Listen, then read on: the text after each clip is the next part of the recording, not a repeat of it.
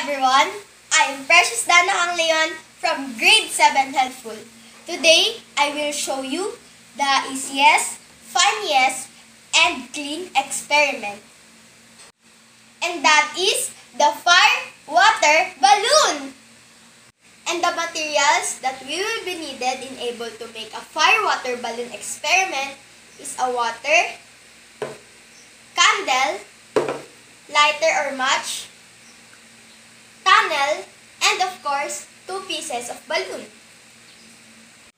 First step is to set aside the candle, the water, the tunnel, the match, and get 1 balloon.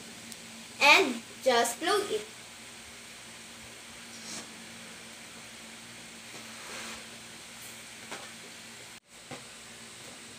So, there is it, your 1 balloon.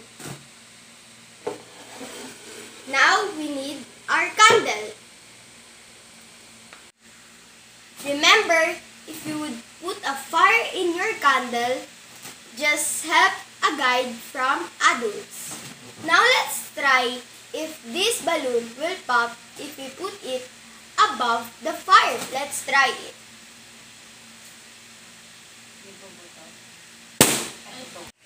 As you can see, the balloon popped. Now let's try our second experiment, and we will put inside the balloon a water. Now let's get our tunnel and put it some water. After putting a water, let's just blow it again.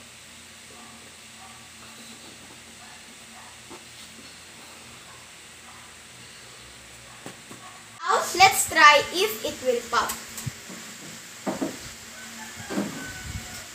See, nothing happened.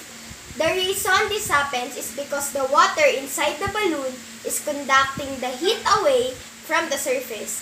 This means it doesn't pop. You can very slowly and carefully turn around the balloon with the water, and you can see still it doesn't pop because the water is moving with the surface. You can put the balloon with water above the fire with a long time. Again, this is the fire water balloon. That's all. Thank you for watching. Bye-bye!